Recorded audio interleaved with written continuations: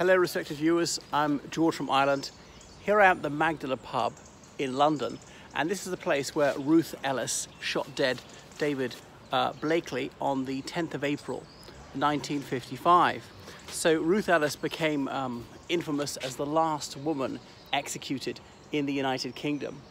Ruth Ellis was born in Wales in 1926, and she was Belgian on her mother's side. I think she's actually English on her father's side, though she was born in Wales.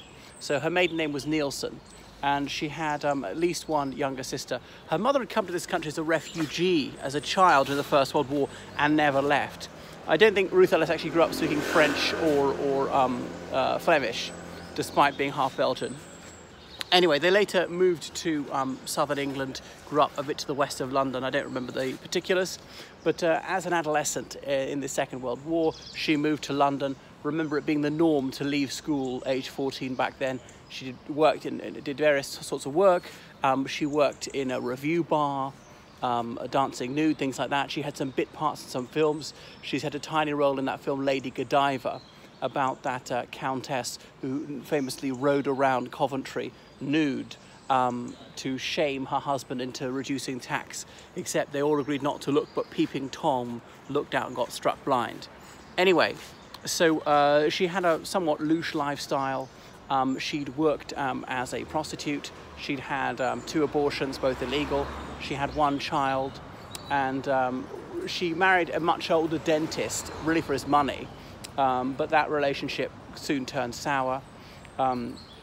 So her divorce had been finalised not long before she killed David Blakely, but her marriage had been effectively over for some time, involved with a Mr. Cusson, then finally David Blakely.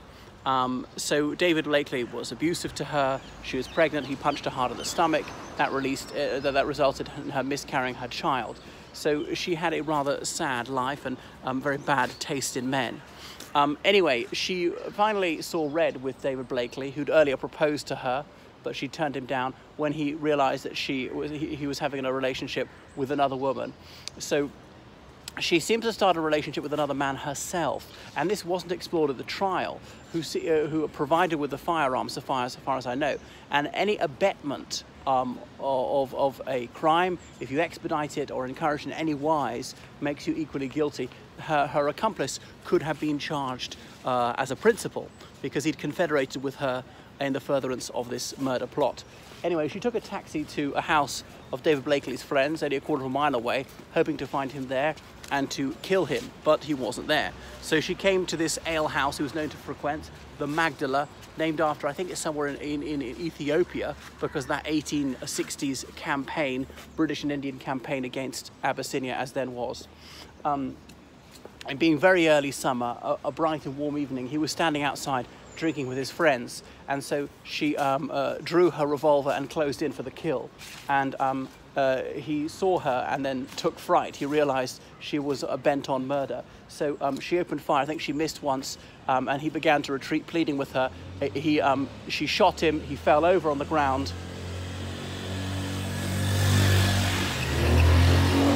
He fell over on the ground, and then she emptied the revolver into him. And you can see the damage on the wall from the ricochets. They deliberately left it since 1955. And then one of the bullets missed, and it hit a woman who was walking by, and this passerby was just minorly wounded in the hand. Anyway, so she stood over him, pulling at her revolver trigger several more times, even after she'd emptied the chamber, and seemed as if dazed, and everyone stood around. I mean, nobody came to his aid or shouted anything, I mean, as in trying to stop her killing him.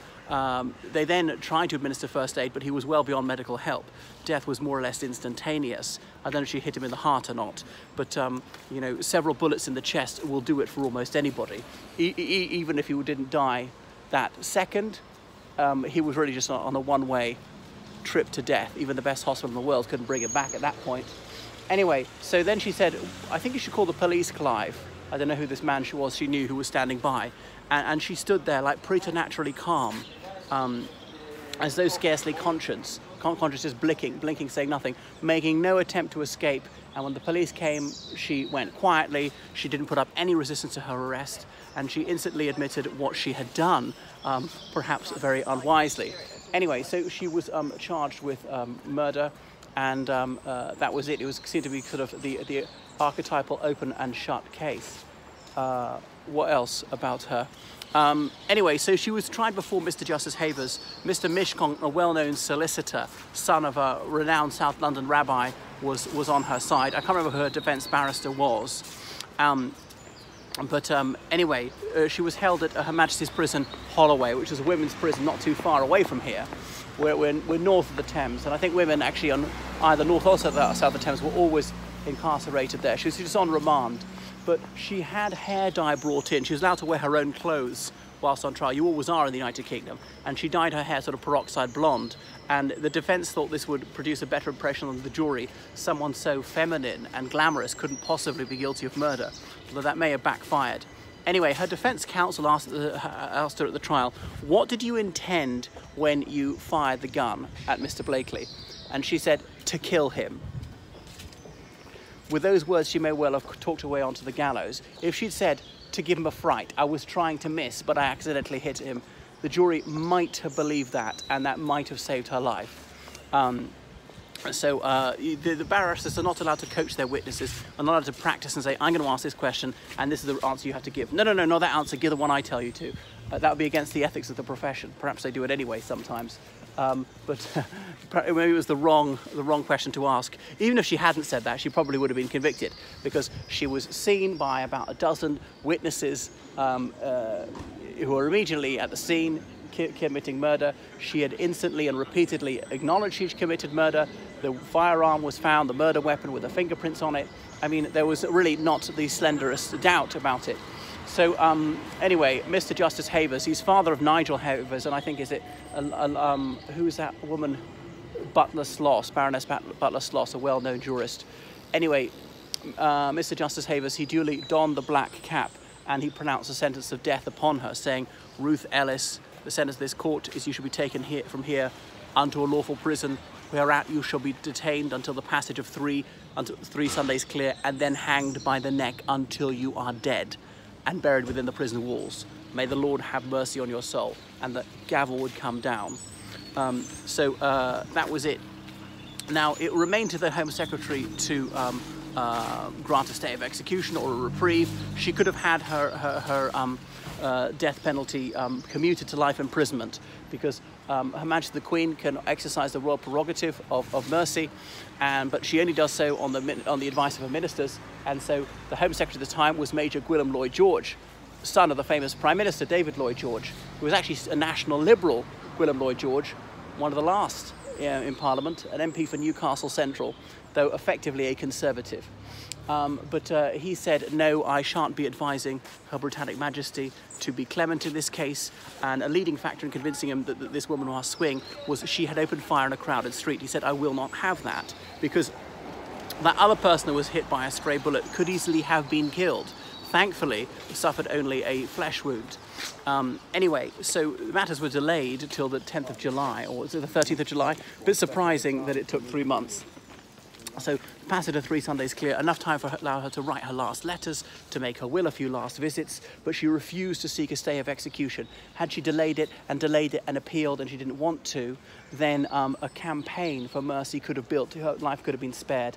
And there was a protest outside the gate of Royal Holloway Prison, not Royal Holloway, sorry, because that's the university, Holloway Prison, saying that, she ought to be spared.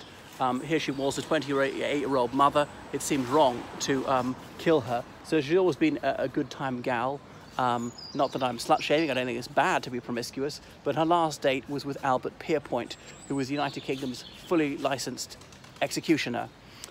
So the morning of her execution is due to take place at 9 in the morning, if memory serves. There was a phone call to the prison governor, said to be the secretary of Gwilym Lloyd George. A woman was calling up. They couldn't get whether it was a miss or a Mrs., but she gave her surname, saying, no, the Home Secretary says, no, don't go ahead with this.